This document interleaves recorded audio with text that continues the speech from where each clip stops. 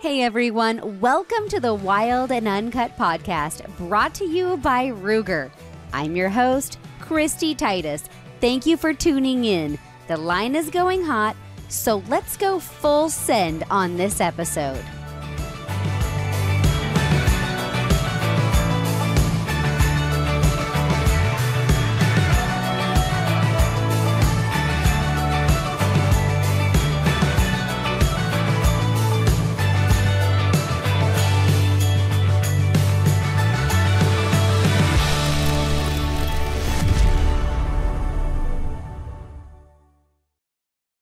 Since 1949, Ruger has embodied the spirit of hunting in America.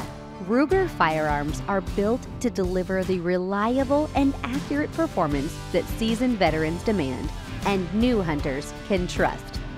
At Ruger, we believe that hunting is about more than just the thrill of the chase. It's about the freedom and opportunity that come with it.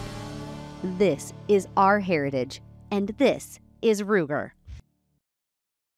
Hey everybody, thank you for joining us for this episode of the Wild and Uncut podcast. We're at SHOT Show at the Ruger booth with the one, the only Doug Koenig.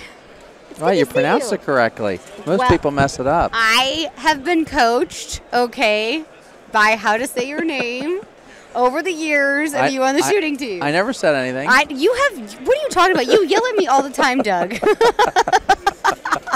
Like all the time. My name is not Koenig, okay?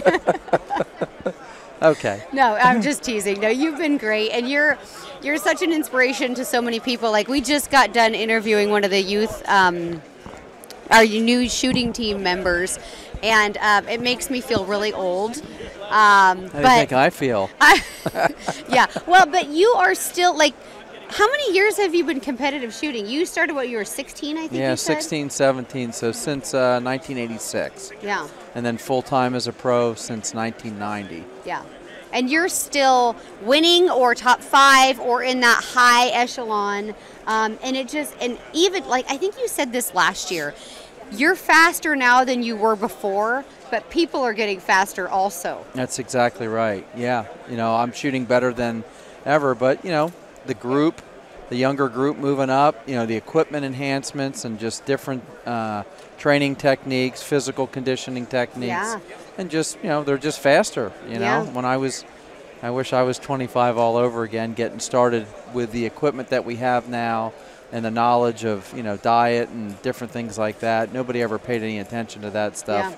You pay a lot of attention to it, and I really appreciate that about you. Like, we're out on range day, and we're all over in the corner eating protein bars, talking about our vitamins. And I mean, it also makes me feel old, but it's also the younger group of shooters is really also learning that in order for them to be competitive at that level, they also have to be athletes.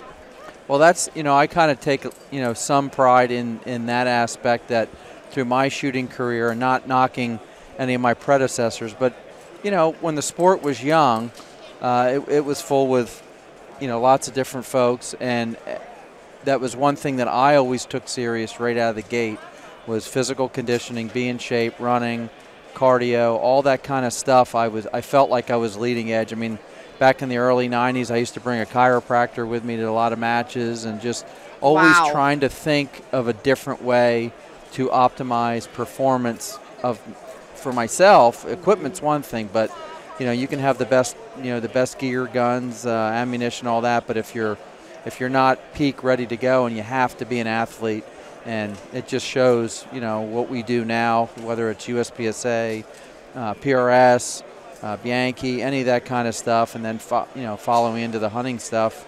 If you're not in shape, I mean, yeah, you can hunt, that's awesome, but you can't do the real physical stuff. And there's a lot of lady shooters that I follow online, and you see them, and they're in sports conditioning. They're not just lifting weights. They're doing a lot of hand-eye conditioning, similar to what you would see a football player do. I mean, Is that how you're conditioning as well? Exactly. My trainer, we do, bands, lights, we do all sorts of stuff, for that exact same stuff. Do you have a trainer that you go to like several days a week, or how does that work? work? I don't go to him now because I live in Florida and he's in Pennsylvania, Yeah. but he was my guy for 8 or 10 years, and I found him through my boys trying to get bigger, faster, stronger for football for their sports. And he's a hunter shooter. We kicked it off, and but he still does all my programs, and hopefully I'm going to have him down the next 2 or 3 weeks to my place and just kind of go through the gym that I'm at just to make sure I'm doing everything with the right stuff. But he builds my programs, my diet plan, the whole deal. So you are following like a full-fledged nutritional protocol as well? Oh yeah, pre-workout. And this is I have in-season training regimen, off-season training regimen, off-season diet, in-season diet. So it all is one circle. It all goes hand in hand. Give me a high-level view of this. Like, are we talking in-season? You're like cutting calories or carbs, or you're not cutting, more, or you're adding? More carbs because your brain needs that. Yeah. For the cognitive stuff in the matches, being able to think on your feet, doing that kind of Well, stuff. I can tell you when I've shot a few matches not to your level, obviously, but when I've shot matches, as soon as I start getting hungry, my match performance or my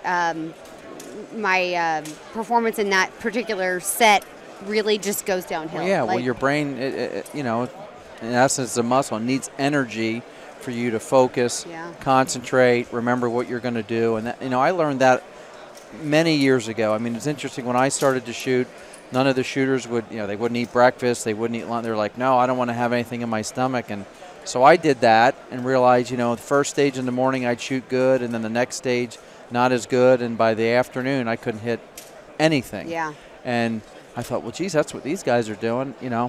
Maybe there's something wrong with me. And then immediately I learned that I need to eat. I need to eat something continuously. When I'm at a match, it's every hour and a half. I'm eating something, right? Whether it's oatmeal, whether it's a protein bar, jerky, something. I just have to keep it going all day long, keep that energy up, and I think it's a huge, huge thing.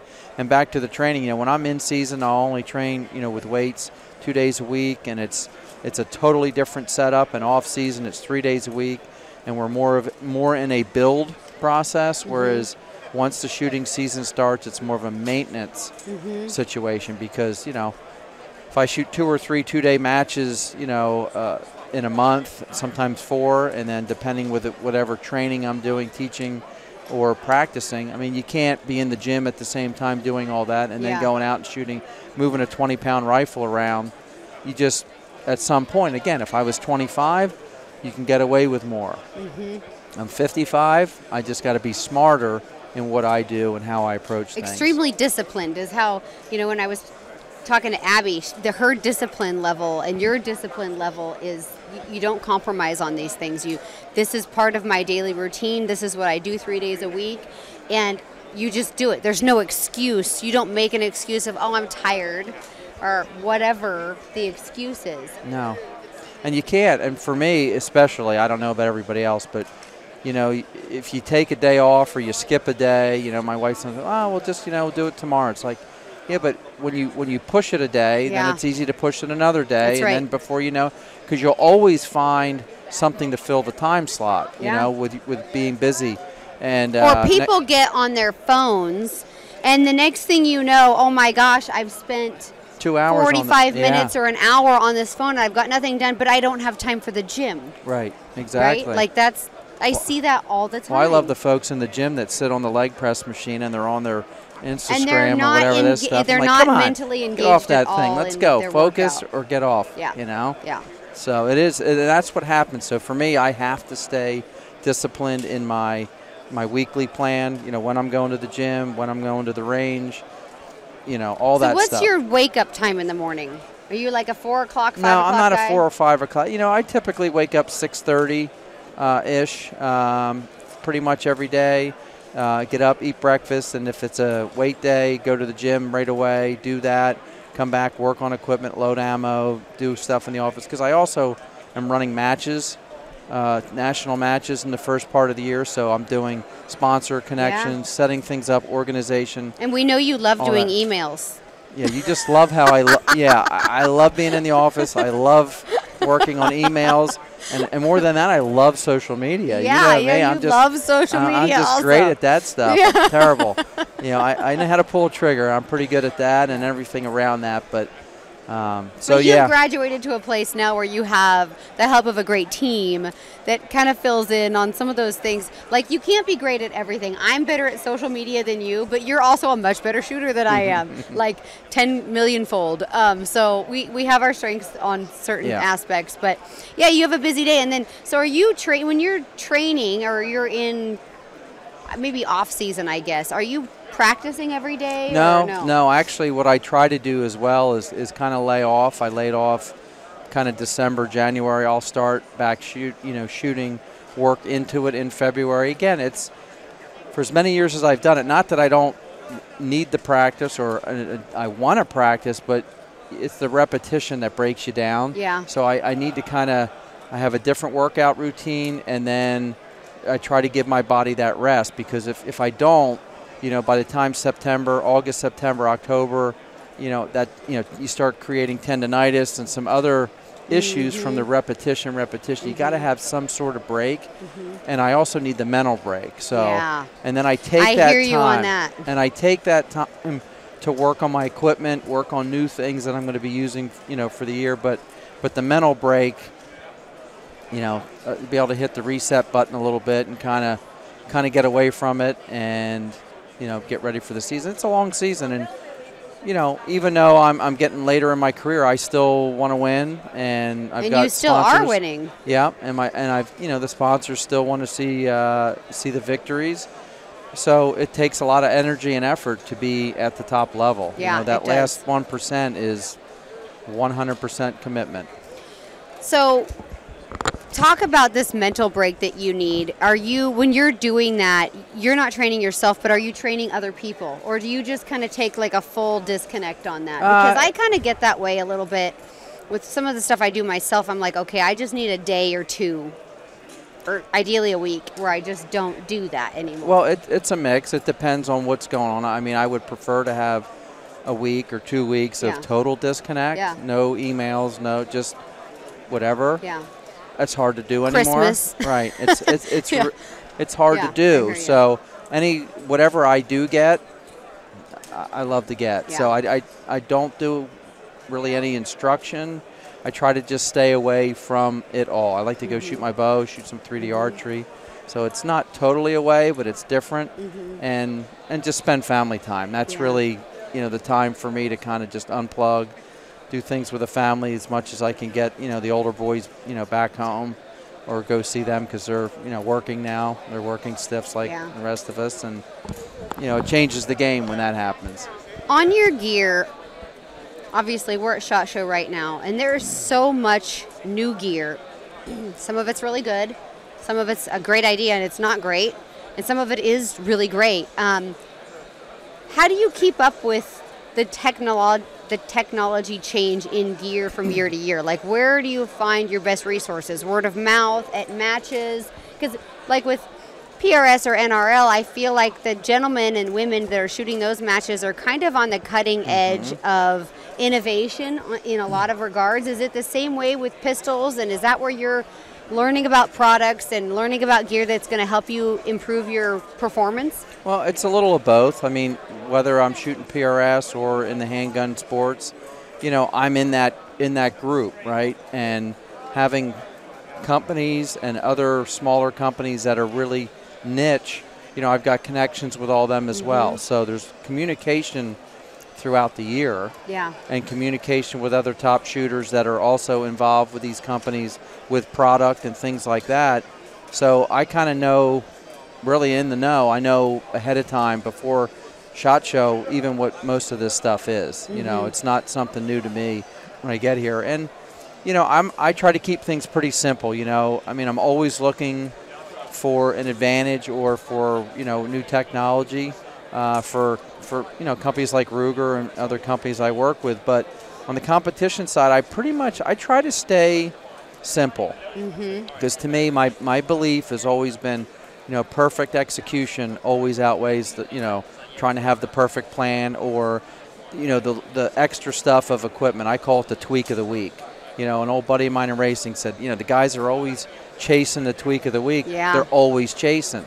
And for me, it's more about focusing on doing my job, being ready, and just, you know, having that perfect execution of my plan and not deviate from it. And there's, you know, again, I'll run that to a point, and then if I'm not getting the results, that's typically then when I step back and go, okay, where's the hole in my plan? Where's the hole in what I'm doing? Let's fill that, because it's easy too. You know, I don't like to make change just to make change. Yeah. And, you know, my family teases me. They call me a serial killer because, I mean, I eat the same stuff. You know, I'm very, very predictable. But I think that's just what's a result of me doing everything that way, because I feel like if I... It works. Right. The end product is a predictable thing. So when I go to a match, I know what I eat, I know the sleep, I know my pattern, I know everything. So if I put all that together with my preparation, then the result should be consistent. If you're mixing up any of that in that formula, then you have a change. Sometimes it's a positive change, sometimes it's a negative change. So I try to run what's positive and what works until it doesn't. And then I make a change. Talk about the mental aspect of it. When you walk into a match, how much do you believe like success or failure is also mental? It's 100% mental. 100%. I mean, anybody, you know, I've read a lot of books and talked to a lot of shooters and people in other sports, and they, you know, they'll say it's 60% mental, 80%. I think it's 100% mental, because the whole system, right? Going into the match itself, you got to be mentally ready, but that starts way before the match. You don't just walk in and go, okay, I'm ready to go. Let's go. I mean, it doesn't start then. No. You've got to have that plan in place through your training, and you got to have the belief that you're ready to go. Yeah. You know, the competition, the mat, you know, is only the test. It's the final at the end of the year. It just shows you how you've studied. Yeah. So once you figure out how you need to study, right, whether that's training, whether that's diet, whether that's your life or whatever's going on, to be able to put you in the spot, you take the test, you see what you end up with, and then you go, okay, I need to study harder here. I need to do more here. And that's really how I've always approached it, and you hope at some point you get to where that fix-it thing is a small list, right? The honey-do list is short. So that's really how I try to approach it. And, you know, I still, you know, and it really changes, and I don't like to, you know, harp on that, but the older you get, just as we evolve, right? Yeah. Your body, your eyes, just everything is never the same. No. So you have to learn how to adjust with that as well, whatever that is. So Yeah. my eyes are not what they were when I was 25 years old. Yeah. Physically, I'm not what I was when I was 25, but you know, can I do things in my training, in my diet, to get me, you know, at the top level that I can be? Yeah. Naturally, you know, that's a big thing. Naturally, you know, that's what I'm after. Yeah, I would imagine that's in any sport or any discipline that factors into everything. And I do see it myself, like with my age, my eyes are changing, my sight isn't as good, my reflexes aren't as good, like all of these things kind of, they change and evolve, but the better you can take care of your body, the better it's going to perform for the long haul. And that's important. I mean, I see you are shooting everything. You're doing, you know, PRS, NRL, you're shooting USPCA. Yeah, USPSA, Steel Challenge. NRA action, yep. You're shooting everything, and you're excelling at all of it. And that all goes down to this discipline and this routine that you've had basically since you were 16 years old. Yep. Which is incredible. Right, absolutely. Yeah, and it's working. I need to be more like Doug. So if somebody is out there and they want to get into shooting, what is some advice that you would give them, being an up-and-comer or just wanting to start, or a competitor that, obviously someone that's already competing, if they're listening to you, you've probably given them some solid nuggets. But let's talk more for those new shooters. So, yeah, I mean, it's kind of two different groups. The first thing I would say is not everybody has to get into shooting and or hunting to be the best, to be a world champion. That's awesome, but there's a shitload, a ton of fun to have just to go shoot, whether it's plinking, whether it's at the range, shooting steel targets with your friends, family, I mean, that's to me is as important or more important. I think a lot of times when people talk to me, they feel like, oh, it's all about competition. Well, no. I mean, there's lots of times I just go to the range or just have a good time. Have a good time. That's what it's about, and that's why they should get into it for that. Now, if they do want to compete, you know, then that's a whole another level of commitment. But again, not everybody has to compete and want to compete to be a national or world champion. You can compete just because you want to compete. Yeah. And that's awesome too. Be the best that you can be for the resources that you have, time, money, you know, family and structure and different things like that. Do the best you can. Don't get hung up on not winning or winning your class, all that stuff. That's all. You just have to do what you want to do to make yourself happy, okay? You don't need to worry about what anybody else thinks or just whatever. Show up and compete with yourself and improve to whatever level you want to. Or not, if you just want to have fun. You know, I think the thing that drew me, and I've probably said it before, when I started to shoot, it had nothing to do with winning or being a champion or doing it full time. It was because somebody introduced me to it and started shooting, you know, local matches on a weekend, on a Sunday. That's what we did in the Northeast. And all of a sudden, you know, you got a couple guys, and then it's 5, 6 guys. The next, you know, you're kind of traveling around 6 or 8 guys. You're shooting a match. You go eat afterwards. It's a ton of fun. It's like hunting camp to me. That's what it was like. It was like, wow, I couldn't get enough. Plus, I was addicted to, you know, the competitive side of me then was addicted to the learning and, oh, my gosh, there's so much out here. You know, I just got totally immersed, and then, you know, it just kind of happened. But even when it happened, it didn't. I had no plan for it to happen, and it wasn't my focus until I got that taste of winning, and then it was hard to. It was like a drug, you know. It was hard to not. Now you live in Florida, where you could shoot year round, and I'm jealous in Wyoming. Right. I gotta go. It's minus 30 today. I don't think I'll be shooting. Yeah. It's for hard. us, if it's cold, it's, you know, in the morning it's 40 and normally in the 60s in the wintertime. You know, that's cold. So that was the big reason I moved there.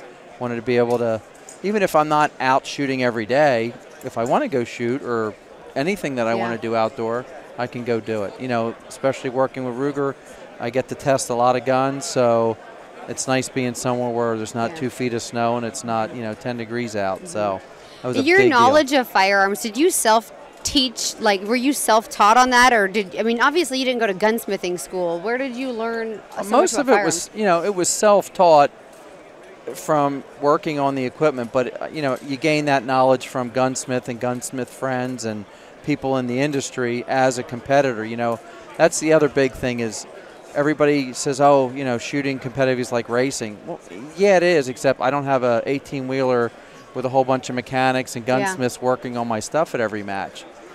You have to kind of learn to do, at least I felt at the top level, you have to learn how to work on most, you know, of all your stuff, because there's times where stuff, you know, you need to change parts, stuff breaks. I mean, you're running them hard and just tweaking the stuff right before a match. You can't, you know, if it happens the day before, you're not shipping your gun somewhere or taking your gun to a gunsmith. You got to be able to do that stuff. So, you know, the 30-plus years of doing that and doing it with a lot of different firearms, and really when you start to look at them, they're all very, very similar on how they work. It's not rocket science. It's pretty straightforward.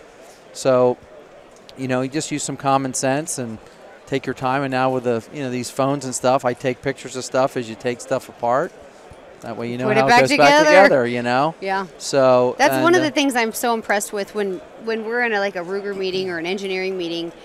You know as much about the firearms as the team that's building them, if not more in some cases, and that makes you a very valuable brand ambassador, but also an asset to the team, because you're the end user. You're the one extracting the most potential out of each one of these firearms. You can give that feedback to a manufacturer, to a company, and say, hey, this is how we can make this better, faster, more efficient, because you're running it. Right, yeah, I'm the driver, right? Yeah. I'm the person at the range, in the field, shooting it, and then I also am getting feedback and see what other competitors are using and information like that, and then to be able to share that back to the company and other companies, I think it is pretty invaluable because, listen, I don't know how to program a CNC machine or do any of that stuff. I have no clue. Instagram stories. Exactly. So, I don't know how to do that. And I'm not going to tell them how to do their job, but some of them don't get out and shoot very much. Maybe, that's where it takes a team. Takes a team. That's exactly right. And I love working that way, and it's been fun. Yeah. I love getting to spend time with you. I always learn so much just being around you. As a person, you have such high level of integrity, and I really respect that about you. But what I love about what you do is, number one, your discipline, but your desire to understand the why. You're not the type of shooter or person that someone's going to hand you something and be like, do this. You're going to look at them and be like, well, why? And how and why. You ask how things work, why you would do something, why is this better, how is this better, and then you actually put it to the test to see for yourself. You don't take anybody's word for stuff, and I really appreciate that about you, and it really sets you apart as an ambassador and as a shooter. That's why you are where you are in your career. Thank you. I appreciate that. But that's the thing. I mean, I've had a lot of folks, do a lot of and everybody has great ideas and everybody has thoughts and plans. But the bottom line, where the rubber meets the road, is on the range, and you get out and shoot it. And that's how does it work? I mean, it could be the greatest design or the worst design, but how does it actually perform the job and the task that you're trying to ask it to do? So, well, I can tell you guys, I am not a great pistol shooter, but I have Doug's custom competition 1911, and I was so proud of myself. We were at Front Sight, and I was the only one of 20-something people on the line of fire that had a 10-round, one-hole group. Awesome. I mean, you could poke a pencil through it. It was beautiful. There was no ragged edges. I mean, it was just like fabulous, and I could not have done that without your pistol, and that's really great. You've helped Ruger bring that custom, that competition aspect to our brand, to where people can buy your pistol, and it's literally competition ready. It has your trigger, it has everything that you're running, it's got a great grip. I mean, it's just an incredible firearm to shoot. Yeah, actually kind of ruins your life. I'm not going to lie. Cause spoils you. Now when time. I shoot other pistols, I'm like, well, these suck. Not literally. I mean, but that was horrible to say. I don't mean that. But what I mean is it's like driving a Cadillac. Absolutely. And it's incredible. Yeah, you just have to work so much harder with something else. Yeah. It really makes it easy.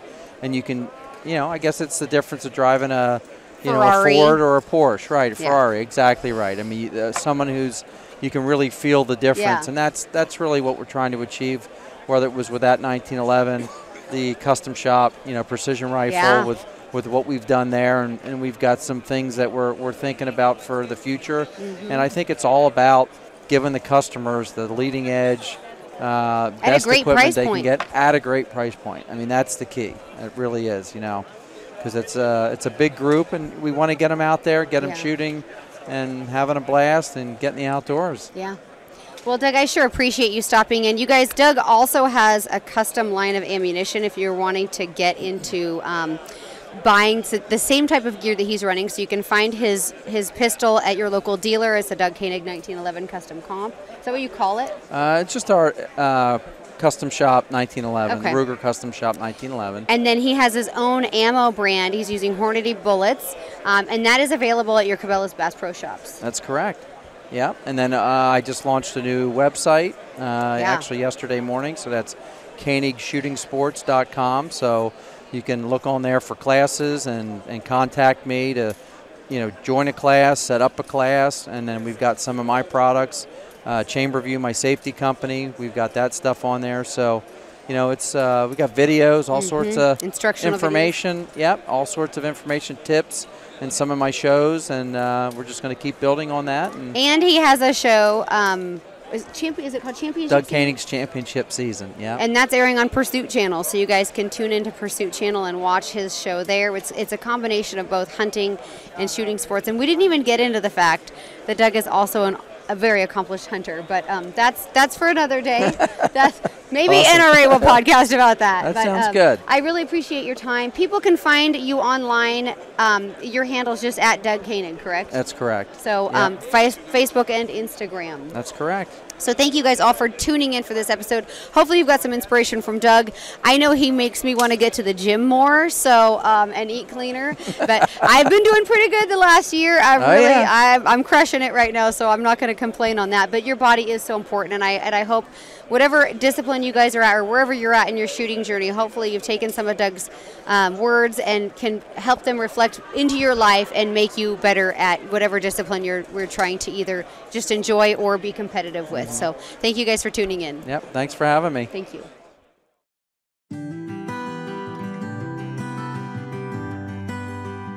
Hey, you guys, if you're like me, you are totally dependent on OnX Hunt for nearly everything from hunting, navigating backcountry roads, even real estate. But being an elite member with OnX has so many benefits that you guys are going to want to take advantage of if you're not already doing so. For example, you're going to have access to all 50 states plus Canada with tons of valuable resource, landowner information, and you're also going to get added benefits like draw odds with Top Rut that will help you with all of your application seasons and benefits through Hunting Fool magazine. And to boot, you guys, they've got tons of great specials through partners like Silencer Central, where if you're an OnX Elite member, you really benefit from those partnerships. So if you guys aren't a member, I encourage you, go online to the OnX Hunt website, use code WILD20 at checkout, and you're going to save 20%. You're going to love being an OnX Hunt Elite member.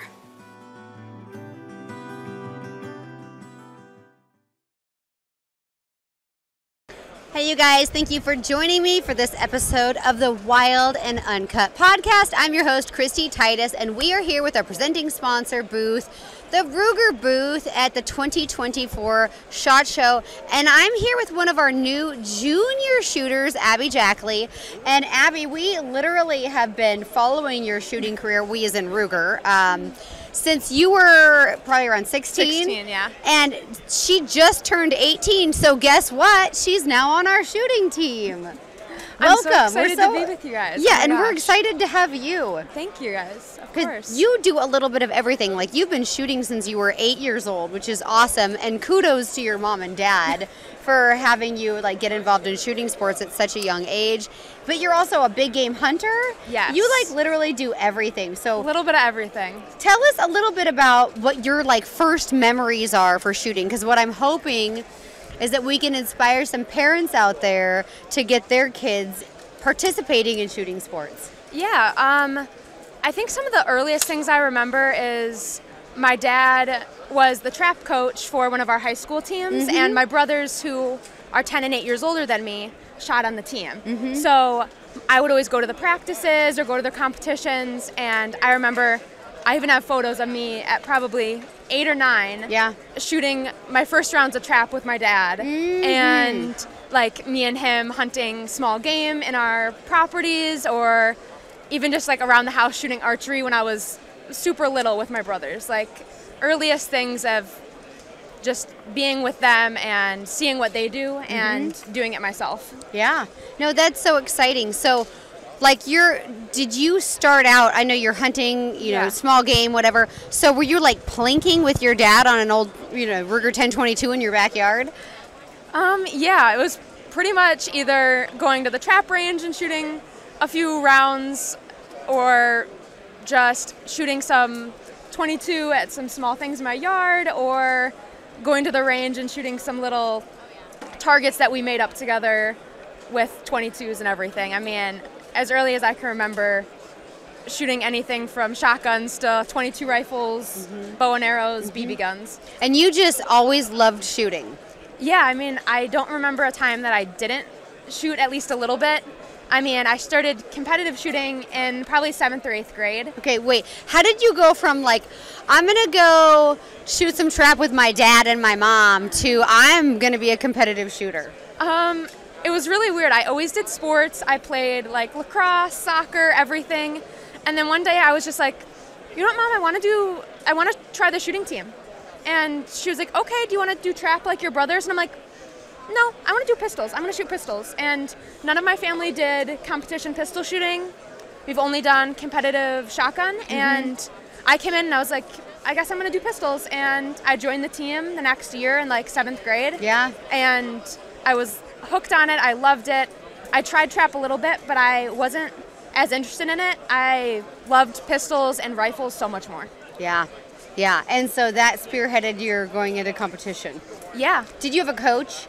Yeah. So all our high schools and middle schools have teams in Wisconsin. So This is why shooting sports in schools is so important. So my high school had a team, and we had 5th grade to college. So in 7th grade, I joined, and we started with 22 pistols and 22 rifles. Yeah. And it was like steel challenge, so 5 steel targets for speed. And So how fast are you? Like let's go down to like I can draw and shoot in 0.75 seconds. What are you? so for a stage of 5 steel targets, there's a stage they call it either go fast or smoke and hope, depending where you are. That stage with my 22 pistols with my Ruger, I run about a second, 1.35 seconds average. For 5 targets. 5 targets. So what you're saying is there's room for improvement. Yeah. Wink, wink. Hello, that is We'll try to like, make under a second. that is literally so fast. I can't even imagine shooting that fast. And you're doing this consistently. Yeah, I mean, it's something I've always just And you're drawing loved doing. from the holster. For the 22, no, I'm at like, they call it low ready. Okay, so you're at low pointing ready. down towards the Okay, ground. okay. So you're at low ready and you're still smoking 5 targets in 1.3 seconds. Yeah. Wow, I don't even think I can reset my trigger that fast. I'm not sure. I'm like, oh, there it is. There it is. So how do you practice for something like that? So currently my dad is the head coach of our high school and college team. So me and him work together, and we'll do anything from practicing full stages, so things we'd run in competition, to running just 2 steel targets up and just off of our low ready, up, and practice hitting that target as fast as we can, and then moving and not stopping on a target, but seeing it and continue shooting on the move, so our gun is never stopping. And that's how we can reach those faster times, since our gun isn't stationary at any point in our string that we're shooting. So you're almost shooting like by the time your brain realizes you should press the trigger, you're already on the next target almost. pretty much, yeah. It's happening that fast. So your sight picture, are you practicing like dry firing for sight picture at home, or how does that work? Yeah, so especially us being in Wisconsin, it's so cold in the winter and everything. So it's a lot of dry fire, a lot of maybe just focusing on something on the wall, a piece of paper, drawing up to that, and knowing like an accurate shot before the shot even goes off. Knowing when we look through the sights that shot is going to be hitting before we even fire the round, and we could be moving on to that next target before that round even hits. Yeah, so you know, you have this, you trained muscle memory on recall. Your recall is probably extremely good. Yeah. That's incredible. So you have quite the grip also, I noticed, like when I shook your hand, I was like, wow. She definitely has great grip strength, and I'm weak compared to you. So yeah, that was really impressive. And is that one of the things that you work on? Yeah, so a lot of like grip and wrist strength, especially with managing recoil. I mean, I've been shooting forever, and I do shoot a lot of 9mm as well. So I've had a good amount of recoil management, but a lot of it is like wrist and hand strength, as well as for different competitions like USPSA, footwork. So I'm in the gym probably 4 to 5 days a week, focusing on footwork and speed, as well as like upper body and back strength for managing recoil and movement. So you're strength training extensively as well? Yeah. Strength training should, I think, personally be just as important as shooting training, because they really go hand in hand and work together. Is your dad in the gym with you also doing strength training? No, not right now. No, Dad, what's going on with that? Well, that's okay. That's it's okay. okay. You're the shooter. But your mom was talking about doing a little bit of shooting with you as well. So it's kind of like a full family. Full family thing, definitely. She'll come and shoot the steel challenge or things like that, and definitely range mom. Oh, I love that. Everybody needs a range mom. I want your mom to be my range mom also, because they always have snacks. They do. So let's talk about that. So you're competing, you're training with your dad, he's your coach, you're in the gym. Like, this is a full lifestyle for you. Are there other girls that you know or young women that you know that are also doing this same sort of competitive shooting with you? Yeah, definitely. I know a lot of people that if they're not just as focused on speed pistol shooting, maybe they're super focused on trap or other disciplines. I know a lot of people that are just as into it as I am, and definitely a lot of people that take it not just shooting sports but into their career and their life choices. So if there's a young woman out there or a young girl out there that wants to take up more competitive shooting or get more serious about shooting, what do you think like that first best step for them to take is? Yeah, I think because the gear is really overwhelming. Like, yes, there's a lot going on. A great thing for me, which, I mean, obviously it depends on your area, but for me, the SASP or SCTP programs, which are the Scholastic Clay Target and the Scholastic Action Shooting Program, that's where I got started, and those are all through your local high schools or maybe a local church club. And so many of those have teams that are a great way for you to start, and even if you can't start in 5th grade, like a lot of kids that I know did, you can start in high school in your freshman year. And if those aren't options, the 4-H clubs around, even in our area, are super important. They work a lot with even like the Olympic style shooting with air rifle and air pistol. So there's many options. And I think those youth groups, like those programs, are a great way to get started because they really help you out and can provide your first set of gear for you for your first year if you aren't comfortable in buying all that stuff yet. So, I mean, that's a great way to get started. Yeah, no, that's fantastic. And what about like loaner gear? Do people like pass their gear down like, oh, I've grown now, I've outgrown my belt and I'm going to donate this down to like another young shooter? Yeah, I know like on my team personally, I work with a lot of different companies and I obviously have a lot of gear I've used from when I was younger. So a lot of my guns that maybe I grew out of or upgraded have became team guns for our team, and those kids shoot them, or I've donated a lot of my other gear, glasses I don't use anymore, hearing protection, everything from that. And even at local ranges that aren't kid focused or youth focused, I've seen a lot of guys go, oh, I love the way you're doing this. I have gear that you can use and gear that you can try out even.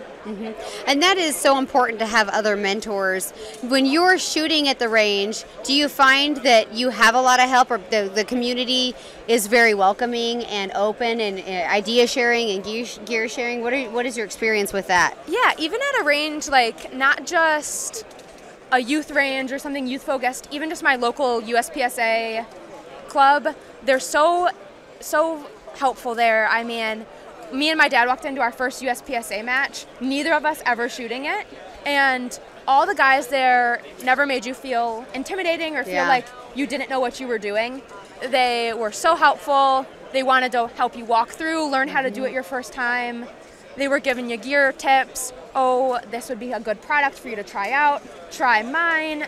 Everything. I've never felt like I wasn't welcome or I wasn't important to any of them guys. They were always helpful, and I know a lot of women will say like sometimes that ranges can be scary, but I've never had that problem, and I think it's really about like reaching out and seeing how those people are, because so many of them are helpful and different, impactful, and can really change the way that you shoot too. Yeah, no, and that's so important.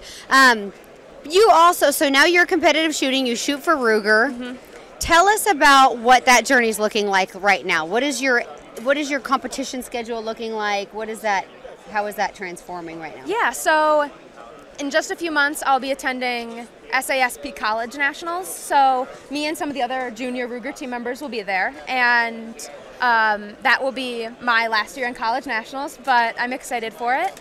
And then I will also be attending Rimfire Worlds, which that happened not too long ago, but I'll be going again this year, as well as SASP Nationals, which is the high school division, but we go as well, help out our teams and shoot ourselves. And then matches for USPSA, like Wisconsin and Illinois sectional. Both of those take place super close to my home range, so super easy to go to those. Area 5 USPSA sectional, and then as well Doug Koenig's match for steel. Are you going to do his PRS match? Are you shooting precision yet? No, his speed. His speed. I'd love to try out the long range, but I never have. You should. Well, if you can shoot a pistol well, you can shoot a rifle well. It's much easier. Trust me, I shoot rifles for a reason. But no, it is a lot easier to shoot a rifle than a pistol. But let's also talk about, you're also an avid hunter. Yes. I've been hunting as probably when I started shooting competition, or when I started shooting with my dad on the range. Yeah. I mean, I always went out with him, even if I just sat and watched him. I went with. I did anything from deer hunting. I shot my first deer when I was about 12 or 13. Yeah. So me and him went and we sat together and got my deer. It was a small buck, but it was like the best thing to me. It's the best thing in the world. Well, and then the fact that you shoot and train with your dad all the time, like that's a very special bond, and that you're also hunting together. And your mom's also an awesome hunter. Yes. I just saw her giant black bear. Like, kudos to mom. Like, you have her some first great black parents. Bear, too. Like a monster. But, I mean, this year I'll be able to go bear hunting. I think I should have my tag, so that will be super exciting. Hopefully I can get one. Probably not as big as my mom's bear, but I'll try. That's okay. You're going to get out there. That's all that matters. Exactly. And then I am going to be getting into some bird hunting this fall. I'll be trying out some pheasant, dove, geese. My boyfriend's an avid bird hunter. Nice. His whole family's hunted forever with birds. And when he found out I'd never bird hunted before, he was like, we're going to do change this. That. And now, is your boyfriend shoot as fast as you do? He shoots trap, so completely different. Yeah. But he does all the sporting clays, trap, and everything. So both of you mix. are competitive shooters. Yeah. That's really fun that you can travel around with your family and your boyfriend and go to all these matches. And, you're representing such an important aspect of shooting sports. It's hard to get young women involved, and you're a mentor for them. I look up to you. I'm like, oh my gosh, I want to be like her. I want to shoot like you. It's so incredible what you're doing and how dedicated you are, and I just find that so inspirational that you're putting so much emphasis on being the best you. Yeah. So it's not just like, oh, I want to shoot well, but it's like, no, I need to be strong. I need to be fast. My mind has to be clear. My body has to be in great condition. You're also feeding it with wild game. Like, that's really wonderful, everything that you're doing. Yeah, and I really try to focus on definitely inspiring the young women. Yeah. I mean, our high school shooting team has over half women on it compared to the men on the team. And I focus on coaching all the younger girls, so I do from 5th to 8th grade girls for coaching as well. So they're my favorite to work with. They're always so sweet, and they really just want to get in there and work. I want you to coach me. Will you coach me? No, it's great because the competitive shooting world is so different than like everyday carry or concealed carry or defense shooting. I mean, some of it is obviously crossover, but there's things that you really focus on or train with in a competitive setting, and it's different. Yeah. It's very different, and I just think so much, like, there's so much for you guys that you're doing is so incredible, and I don't know, I'm just like captivated by the competitive shooting world. I want to do it so bad, but you really have to dedicate so much time. Like, I'm an aspirational competitor. I'm like, oh, I put this out there, like, I'd really love to do this. I'd really love to be like you. But at the end of the day, you have to be so dedicated. It is very dedicated. You cannot just like step into it and be like, oh, this is something I'm going to do, maybe twice a year, and actually go in and really have a presence. It has to be something that you commit to, that you practice, that you train. Are you using any training systems when you're training? I have tried out a ton of training systems. Currently, I do use Mantis training systems at the moment, but I mean, I think some of the best ways to train are without those even. I mean, just drawing from your holster, trying out. Do you do it in the mirror? I do a lot in the mirror, and a lot, I'll either have like my dad, because he's my coach, watch me and have him critique some things if he notices I'm doing something a little off, or maybe completely switching up something and I'm not even noticing it. So it's great to have other people kind of look at you as well and see how you're training with that. So, I mean, the mirror is a great way to do it, especially if you're alone. You can see how your body position's changing, and it's a great way to work with that. So let's talk about accessories. What is like new here that you're like, oh my gosh, I can't wait to get that? Definitely, I'm interested in looking at the Ruger hunting rifles because Yes. I currently shoot a Creedmoor, so I'm looking to definitely explore into the Ruger American, the second gen I was looking at earlier. The So Gen 2 is a nice rifle. I really want to look at that because obviously I do some hunting, so I think I need to move into Ruger hunting stuff as well. Yeah. I'm excited for that. I've checked out tons of stuff though. I mean, there's so many great things here. And Well, it's SHOT Show. We've got everything, all the Got gear everything. here. All the gear is here at SHOT Show. It really is. Anything else you want to tell maybe somebody that's aspirational and getting into shooting about your journey that you might think might help them, or any other resources they should look at? Obviously, they should probably go to the USPSA website. Yeah, of course. I think not just going to your basic range and shooting a little bit here and there, but really jumping into it.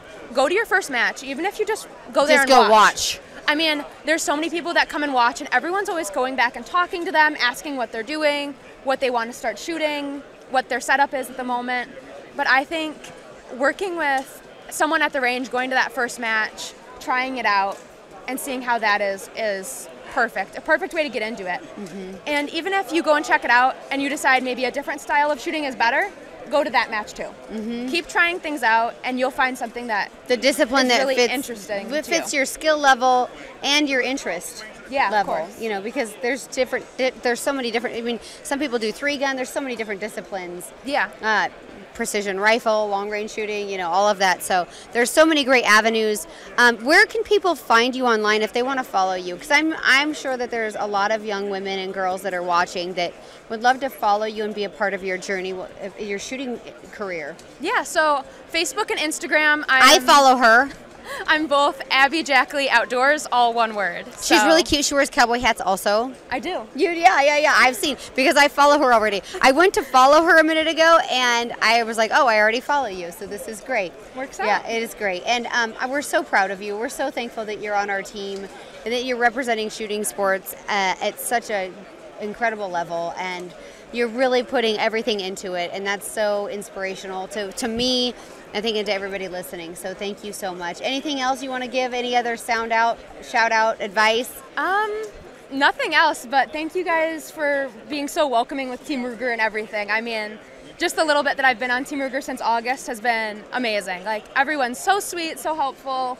It's just really an amazing team to be working with. Wonderful. Well, you guys, thank you for joining us for this episode of the Wild Uncut podcast, brought to you from SHOT Show at the Ruger booth. Go to my website, pursuethewild.com, click the discount tab. You guys can find some great discounts on there. And also, just go on my website, check out my video library, and follow Abby online. We're thankful that you are joining us here, and we're hoping this podcast inspired you as well. When conditions get tough on a mountain hunt, your gear must be tougher. Making every opportunity count means selecting equipment that will not fail. Any condition, anywhere, Hornady Outfitter ammunition is designed to perform. Available in a wide range of cartridges from .243 to .375 Ruger. When you're looking for a hard-hitting, deep-penetrating bullet and cartridge that performs in the most rugged environments, look no further than Hornady Outfitter ammunition.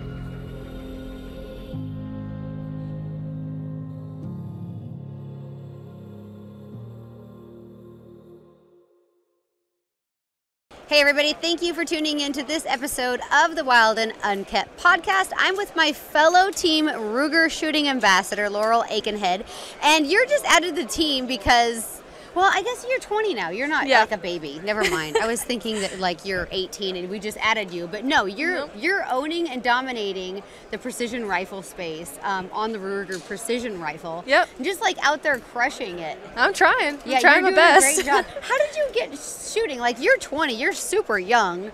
How did you start shooting, and what's your journey in that? So I started at a really young age with my dad in a garage shooting air gun. So it laid down really good fundamentals for me. Yeah. I moved, as long as he's teaching them right, which clearly he did. Yeah, so he shot bullseye for Ohio State, so he kind of had shooting background as well. I moved from shooting in the garage to shooting at my local 4-H club, shooting 3P as well, so like the Olympic style shooting. And then I moved on to NRL 22, which is very similar to what I do now, but just with 22, still building the fundamentals, getting used to the positions. And now I shoot PRS, Precision Rifle League, and that's centerfire rifles and 90-second time limit and lots of positions. Yeah. Yeah. Yeah. It's a super fun sport for those of you who haven't shot PRS, and it is. I think it's. Have you shot NRL also? I haven't shot NRL Hunter yet. Yeah, okay. But I do plan to. Yeah, it's fun. So PRS is really fun, you guys that haven't shot before. You go in a squad, you get to a stage, and they give you a right and a left lateral limit. They show you where your targets are, and then you kind of range estimate them, figure out the wind, and then they like basically ask you to do like a somersault and then put your like handstand and then shoot your gun. No, like in all seriousness though, they put you through a lot of rigors of building a shooting position at known distances. In some are close to far, some are far to close, some are right to left to right. It just depends. They kind of try to trick you sometimes. And it's very mental. It's very mental, and you really have to be on your A game, and you're doing a very great job. So in the PRS, how did you train up for that? How did you feel like, just like, what made you want to go that route from the 22? So honestly, for me, shooting 3P was watching like paint dry. Like it was, I could only shoot black circles so many times without. You're bored to death. Yes, I was bored to death. So I just was looking for something more like movement, adrenaline rush a little bit. So one of our friends was shooting NRL 22 and was like, "Hey, you want to come for a match?" I'm like, yeah, I'm coming. And Dad's like, "Oh, we're not going to have you shoot yet." I'm like, "I'm shooting. I'm doing this." And is he your only instructor you've had? Is your dad? So I've had another guy named Andy Slade. He does Rifleman's Outfitter, Rifleman's Path, and he's the guy who kind of tuned me in the last probably 2 years and has gotten me to that finishing point of being a winner. Like the mental, the physical, everything you need to win. So let's talk about the mental part of that. The mental part is huge. A lot of the people don't think so, but if you have a bad mental, if you're in a bad mental state, you're not focused, you're not clear-headed, you have personal stuff in your life happening somewhere else, then you're not going to be in that winning state of mind, and you have to be. If you have a bad stage and you let that get to you, then you're done. Like if you have a bad stage, which we all do, you just have to think about what happened, figure it out, whether it was your equipment, yourself, your environmentals, figure it out, fix the next stage, and continue on. Like, mental is a very big part of it, and you just have to be positive about it. And how do you train for that? You know, I'm just pushing you a little on it because, no, you're like, good. I get it. Like, oh man, I pulled a bad shot on that one, bad wind call, whatever. My position was wobbly, and I broke my shot. And you're mad at yourself, and you walk off that stage like. Do you have like, okay, I'm going to give myself 30 seconds to just be angry, and then I'm going to get back and I'm winning? I have been relatively calm my whole life, so I've never really gotten super mad about it. I'm lucky enough to have always had a pretty good calm mindset about it. Usually if something bad happens or something wrong happens and doesn't go well, I come off, I take a deep breath. I go back and look through my dope and all my data, and I'm like, well, what really happened? And I go from there, figure it out. And then I guess one of the biggest things is surrounding yourself with other people that have a good mindset. Yeah. If you're around someone that doesn't have a good mindset, then you're going to be screwed because you're just going to grasp onto that and not even know. Yeah. And if you have other people that are really struggling on a squad, it can bring down the squad as well. It definitely can, especially how they show it. Yeah. And the winners usually shoot with the winners, and that attitude is building, right? Everyone is helping everyone in those squads, yes. Yeah. So let's talk about your physical training. What do you do for that? So my physical training in the beginning was like nothing. I would eat Reese Cups and Dr. Pepper much every day. And then you met Doug Koenig, and he's like, girl, you got to stop this. That's like exactly My body what is happened. the temple. Yes. Yeah. He showed me like everything he eats, and I'm gonna be completely honest. Some of it is nasty. Like what? Like his oatmeal honey stuff, but he's got like seeds in it. I don't even know. I had a bite. I was like, ooh. Oatmeal, honey, and seeds. Yeah. I don't know what this. was in it, but it was different. It was different. For the physical aspect, I do CrossFit. I do that 5 times a week, sometimes 6 for my muscles. And then I do have like a coach for eating and also coaching mentally. But I do CrossFit mostly for physical. And then somewhat eating healthy. I try, but I mean, we're humans. I love good food. Yeah, and good is in French fries. Yeah. Oh yeah. No, yeah. that's French just fries? that's me. Sorry, that's not Oh you. no, I love potatoes. Potatoes anyway, like, so good. Yeah, no, that's great. So you have this like full discipline, and that's one thing I'll tell you, like the Ruger shooting team, every shooting team member that I've spoke with has been exercise, diet, Yep. mental space, Yep. dedication, discipline. Yep. And I've talked to a lot of shooters, and not everybody has that same formula. And like Doug says, like earlier today, he's like, man, if there's a recipe that's working, I don't change it. I keep it up. That's exactly what I do. And that is a recipe for success. Yes. If something I have is working, I don't change it until something goes wrong. There's no reason to. Yeah. Yeah. So you have this whole physical dedication. You just finished high school 2 years ago. Yep. So you're fresh out of school. Are you in college? So I went to a year-long course of community college. I'm not a big school person. Yeah, hey, I'm here. I'm with you. It's all And good. I honestly wanted a backup plan in case Yeah. shooting didn't work out for me, because that could happen. Yeah. So I went to a year-long course of community college for welding, because I figured this world is always going to need nurses and welders. And you need to be able to work on your guns. Yep. Yeah. Just kidding. Anyway. So I chose welding. I'm not too much of a people person Yeah. always, so I didn't think nurse was going to be it for me. So I chose welding, did a year-long course on that, and I have my welding certificates. So if this doesn't end up working out for me, which I doubt it will, I'm trying really hard to make girl, it work. Don't sell yourself short. But so I always have that as a backup plan. Yeah. So you're shooting full time then? Yes. Yep. As my living for right now. I made it last year and going to continue on this year. You got this, girl. I mean, there's a lot of professional shooters that are in this room that should be, it's inspiration that it can be done. I mean, Yeah. there's a lot of people doing it. Yeah. And you're doing it. Yeah. And that's a huge accomplishment. And Yeah. so rumors are out there. Like, I've shot matches before. I'm not good. I shot matches to be better at hunting, Yeah, right? yeah. To be better with my equipment. I'm not Yes. at this upper echelon level of shooting, just because it requires, like you were saying, so much dedication and It so takes a much lot of training. practice, And yeah. you have to practice so much. And my time is so divided. I love shooting matches because it makes me better when I'm afield. Right. And shooting is such a perishable skill.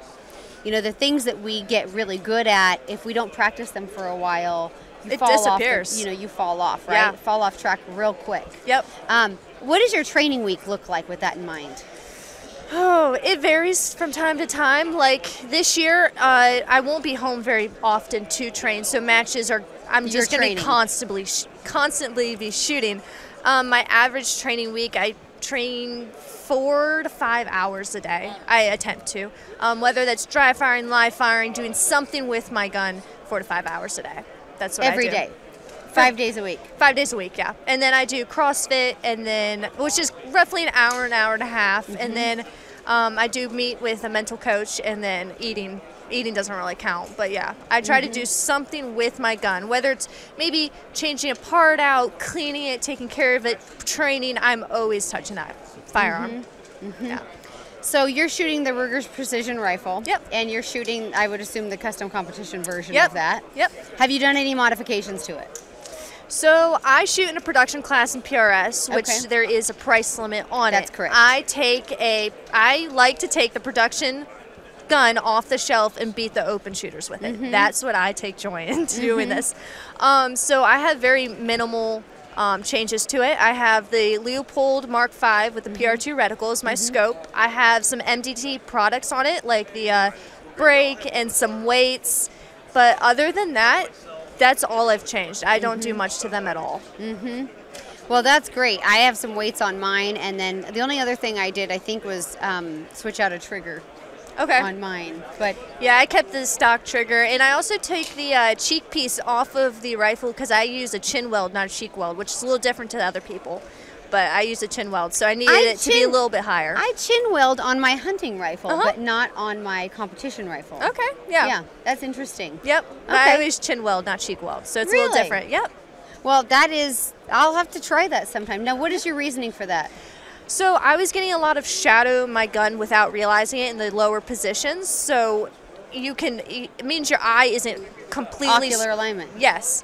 So in order to get rid of that, I took away my cheek weld and started to a chin weld, and I know the exact place I'm supposed to be, and if I'm not in that place, then I can't see through it. Mm-hmm. So it's helped a lot with that, because I was, with using my cheek weld, getting that kind of scope shadow without noticing I was doing it in the time limit of 90 seconds. Well, and scope shadow will throw your impacts around. Yep. So then you become less accurate. Yep. Diminishes your accuracy. Exactly. Which is not something that you want in your sport as well. Yeah. So how many matches do you think you're going to shoot this year?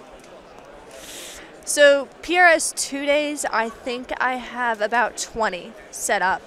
Mm-hmm. Other than that, so you're like every weekend, because there's 52 weeks a year. Yep. So you're every other weekend at a different match. Oh yeah, basically. Yep. Yeah, I shoot all the time. Yeah. So yeah, I have about 22 days, I believe. I have some 1 days, and I have some qualifying matches to qualify for Worlds. And then I have some out-of-country matches, like in Norway and Canada. And then I have some air gun competitions as well coming up. Wow. You're doing it all. I'm trying. Like, that is so impressive. And then who do you travel with? So being 21, that's actually really hard. Well, only 20. You can't rent a car and you can't get a hotel room. No. And I have run into that so many times. It sucks. So I usually bring my mom with me, or my dad, or I travel with Keith and Andy's, couple of my shooting buddies. Friends. And we travel around together. But other than that, I usually have to have somebody with me. Yeah. Are you shooting Hornady ammo as well?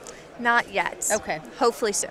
Yes, but if you were shooting ammo, you would be shooting Hornady ammo. Oh, yeah, I shoot 110 A-tips. Yeah. Yeah. Okay. So those are the aluminum tips. Hornady came out with those, I don't know, 3 years ago, something like that. Yeah. My guns love them. Are you shooting a 6mm Creed, or what are you shooting? Yep, 6 Creed. Perfect. That's a great rifle and a lot of fun to shoot, and I really enjoyed shooting mine. Yeah. And it is a fun sport. It's a very addicting sport. It is very addicting. It is very addicting. Yeah. And so you've been doing competition for how long now?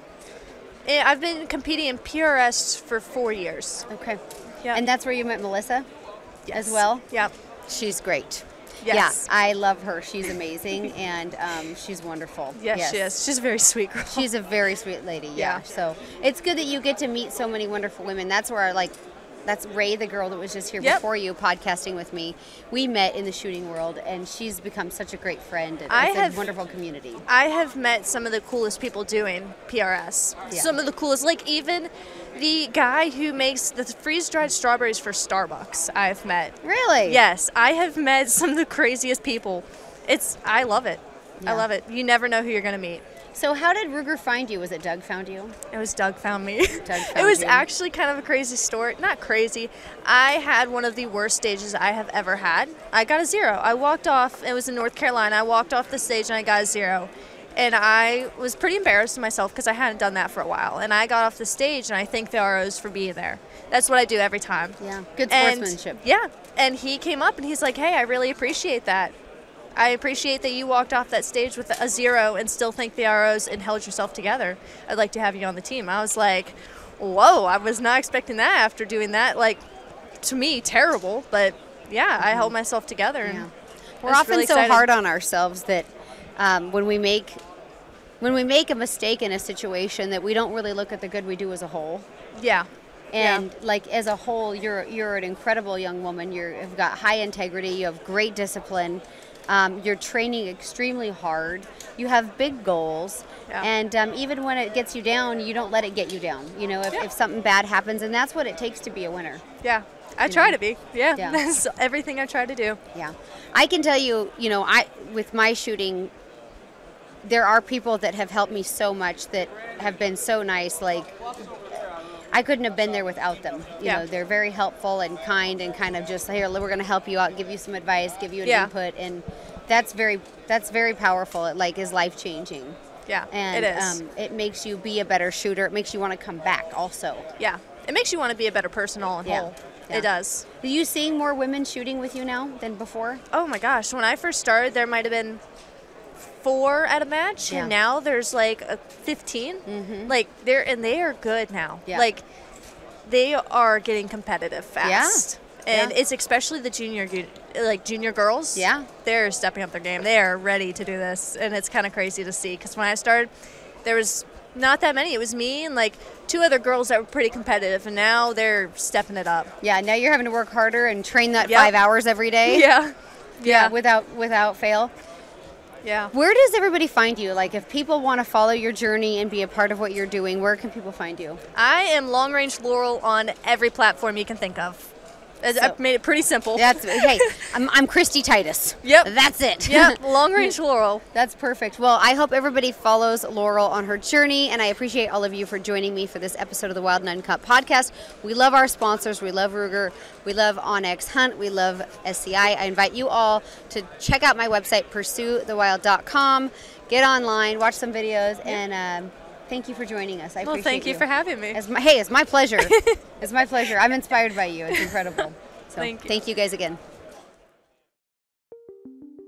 There are a lot of Americans that understand the value of hunting, but we all know that right now, national support of hunting is extremely volatile.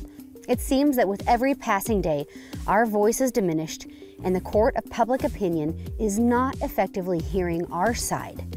We need advocates working on our behalf in Washington, D.C. to defend our freedom to hunt. And thankfully, when we need it the most, we have that advocate in Safari Club International. SCI's world headquarters are located in Washington, D.C., just blocks from the United States Capitol, which means that SCI is on the ground with our congressional leaders and federal agencies on our behalf, on behalf of the hunting community. SCI has an active political presence in all 50 states through their extensive chapter network and government affairs staff. If you have ever wondered why you should be a member of SCI, you shouldn't wonder anymore. Join us in the fight to defend hunting. Go to safariclub.org to learn more.